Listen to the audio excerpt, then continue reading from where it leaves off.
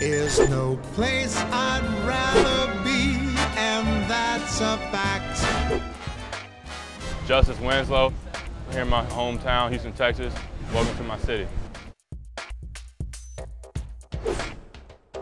All here at the Breakfast Club, some good food out here, some chicken and waffles, put you right to sleep. You know, I like this spot because my Uncle Marcus owns it. It's a good atmosphere, you know, inside they got a lot of, good art, a lot of black art. Favorite thing to order is definitely chicken and waffles. Side of, cheese grits, put a little sugar on it. Everything's good on the menu, but that'd probably be my go-to. Whenever you're in town, you want some good food, breakfast food, just come here and they'll take care of you. Back in Houston, back in my hometown, here at my high school, basketball gym. Got lucky, my school liked me, they put my picture up. Teammates told me to hang on the rim, so I got my foot above my head, but it's a dope picture. First state championship freshman year, looking young with the young fro.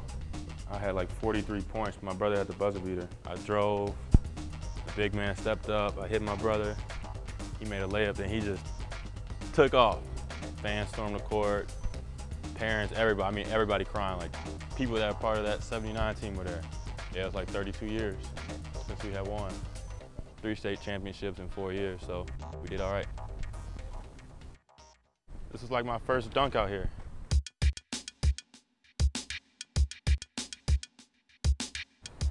Me and my boys, we come over here play pickup. We just stopped playing. I was like, I bet I can dunk it. So I get the ball. One of my boys is like, watch him fail. I rise up. It was a light dunk, but still, it was like my first dunk.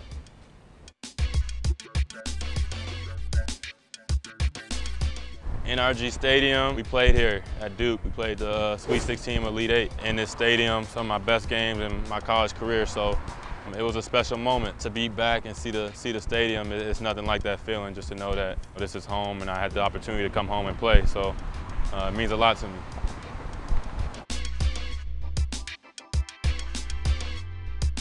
Last stop here in hometown, Houston. It's my home, my house. Moved here when I was about 15, 14 years old, and so, ever since then, this has been where I lay my head at night. So, a lot of memories here, chores, doing homework, just joking around with my family. But, this is what I call home, this little piece of property, but it means, so much more than that, in my heart. And so, it's nice showing y'all around Houston. That's a wrap. I'll see y'all on the court.